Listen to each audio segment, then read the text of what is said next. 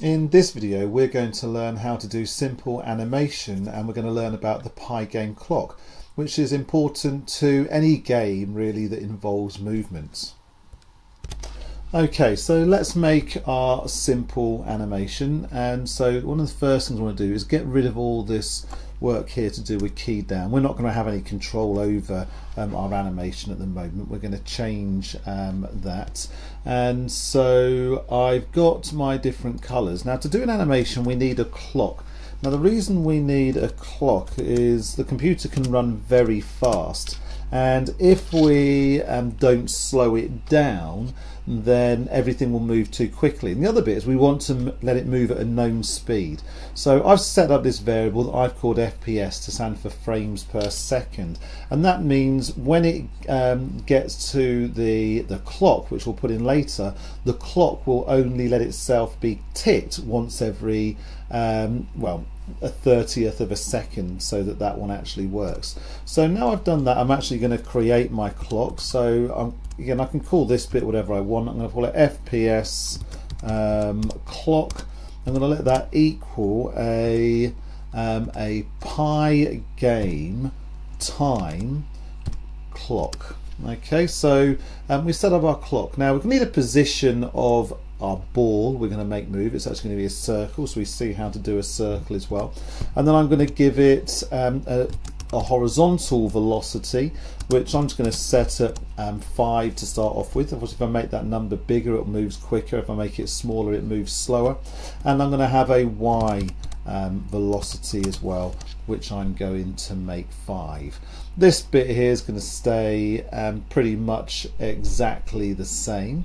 So the next thing I want to do my y, and I'm actually going to draw not a rectangle, but I'm going to draw a ball this time, just so we can see that. So Pygame draw, and then you might think it'd be ball, but it's actually circle. And then I want it to be on display. I want it to be red. Now, with a circle, what we actually put down is we put down its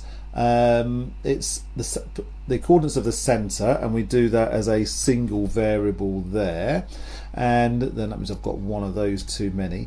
Then we put down the radius of our circle, and then we have a term here that tells us the line thickness. So if I make it 0, it fills it in completely. So I've now got my circle. Then we've got our event going on here that checks to see if we're going to quit or not.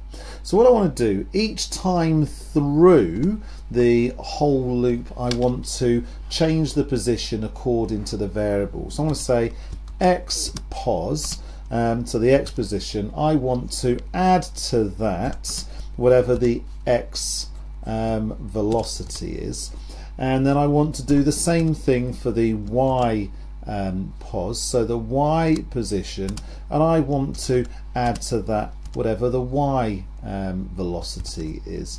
In fact, I'm just going to make this the other way round, just so it starts by going up in an upwards direction. Okay, now what I could do there, and I'll actually do it so it doesn't actually quite work correctly. I want to update the screen, and then I want to go for our FPS clock, and I just want it to tick, and the speed I want it to tick at is going to be corresponding to whatever we set our frames per second. Now I'm going to run this. It's not going to work quite right, so let's run, and bang. Oh, where's it gone? And of course, not a very good one. I've not detected to see whether it hits the edge of the screen, but you did actually see an animation happen. But let's change that. So I want to say if the X position is greater than 490. Now the reason we've gone for 490 rather than 500 is I've got the radius of my ball, which is going to be 10 here, so I want to take of that. So if the x position is greater than 490, or the x pos is less than 10, then what I want to do is I want to change the direction. So the easy way to do that is make the x velocity, and I want to make it, I want to multiply it by -1. And then I want to do exactly the same thing for the y. So if y pos is going to be greater than 290, or y pos, whoops, wrong one there, y, oh gosh, I'm making a right mess of this. Let me go back to that.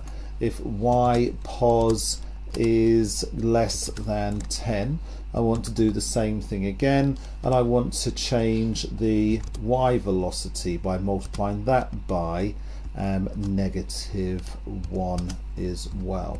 So now when we run this one, it's going to do hopefully what we want. Goes off, bounces off the side, and goes all the way around. So in our next video we'll actually look at maybe how we can influence this with maybe like something like a bat. I hope that you found this video helpful. There's a link to the code in the description below. Stay in infield with Winfield.